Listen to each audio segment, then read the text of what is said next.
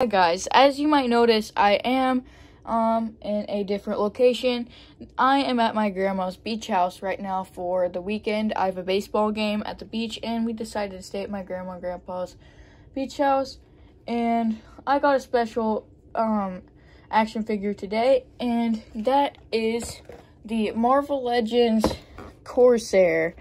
And this guy I've been wanting for a while, and he fits kind of perfectly in with the beach vibes because he's like a pirate. So yeah, let's get into the review.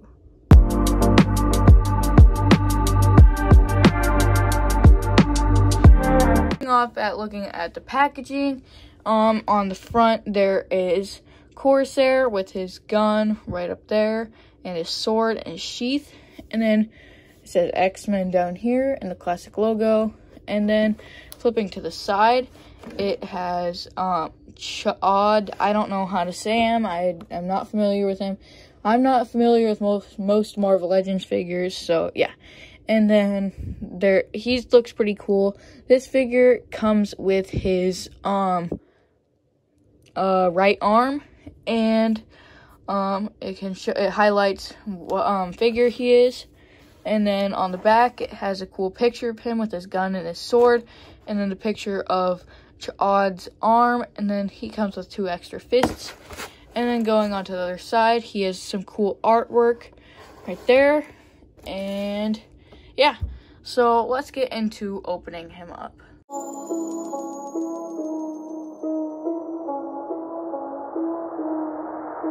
So taking a look at Corsair out of the box, have him right there. He is very cool, and he comes with a lot of cool accessories. He's a very cool pirate guy. I really like his look. So let's get into his accessories. So first off, let's get this out of the way. He comes with 2 fist hands. I don't really use the fist hands much unless he doesn't have any accessories, which he does have accessories, so I'm not going to be using these much, but they still do look pretty cool. And yeah, I like how they look. I think these are like the Vulcan fists, and I think he uses some of the Vulcan body. I can show you that later in comparisons. Then he comes with this cool laser pistol. Right there, it looks very cool. As you can see, it's gold, so yeah. And then he comes with his cool pirate sword. I think it's very cool.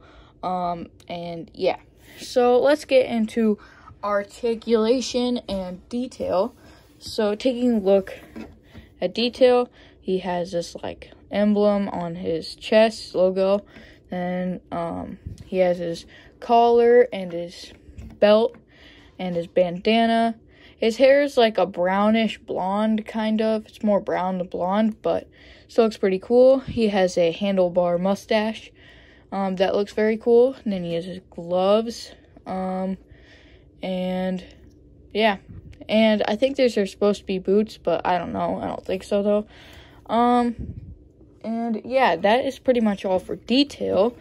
So let's get into articulation. So starting at the head, he can look up not very far because the collar back there kind of runs into, actually he can look up that far, look down pretty far actually, looks pretty fairly decent, and then it can swivel all the way around.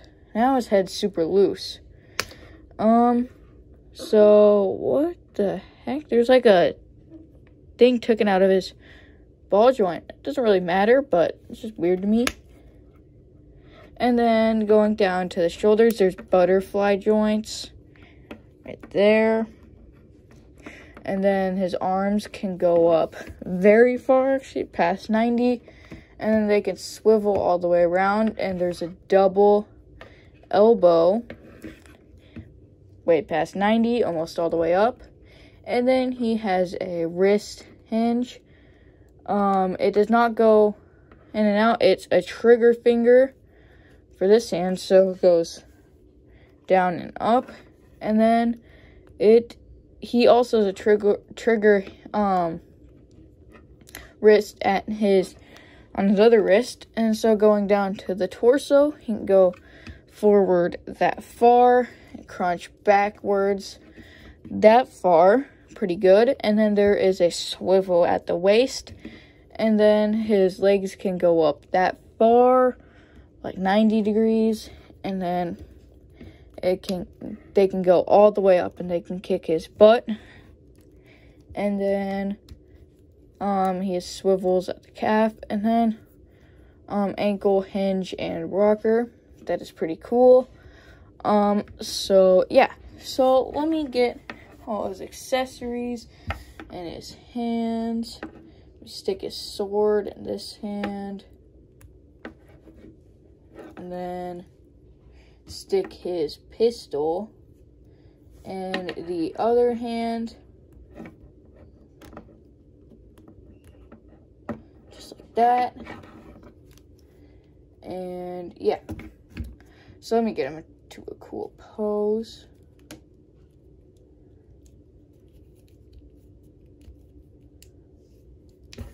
Okay, so let me get into my final thoughts on this figure. But before I do that, let's talk about the Build-A-Figure piece. So this Build-A-Figure piece, is a giant arm for Chad, and it looks really cool. I think it is the Abomination with the fins. I don't know about much older Marvel Legends. I recently started collecting them. Like, actually not that recent, like a couple years ago, when I started to like action figures.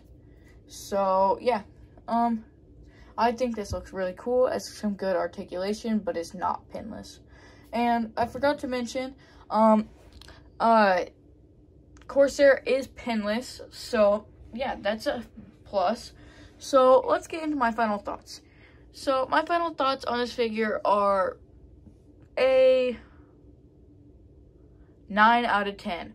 I really like his accessories, and I love that he's pinless. I only pretty much buy pinless figures now, because I really like how they look. And this is controversial, kind of, but I do like the windowless packaging. The window packaging just looks old, and I like newer stuff coming in. So yeah, before I go into any other stuff, I have some comparisons. So here is the Iron Man I recently reviewed, and he is in the a crouching pose, so they are about the same height. And I do not have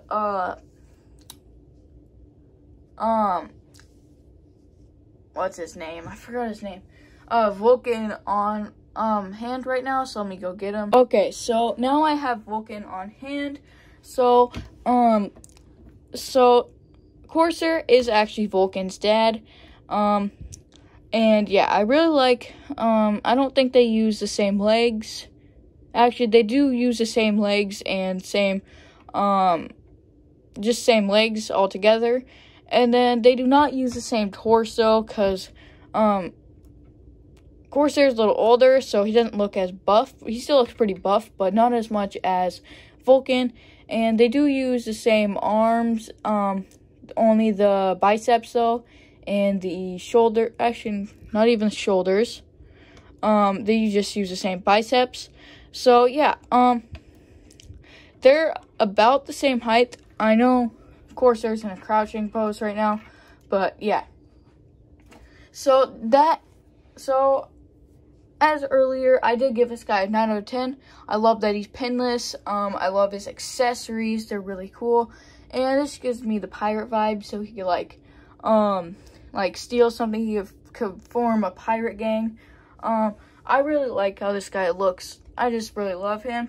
And I really love his accessories, as I mentioned before. And the features, like you could put his sword in his belt, so let me do that. So if you want to, you could just stick it in, just like that, and he could just hold his gun, and he can shoot, and it's a good thing they gave him trigger fingers, because he cannot just normally the gun just points up like that, so then you have to point it down kind of and shoot like that. So yeah, now you can have him in a shooting pose and stuff, and there is no holster for the gun, but you can just set the gun off to the side. And I like that he came with extra fists. So yeah, those are my final thoughts on this figure, and I hope you liked the video, and I see you next time. So thank you for watching if you made it to this point of the video, and yeah, so bye guys.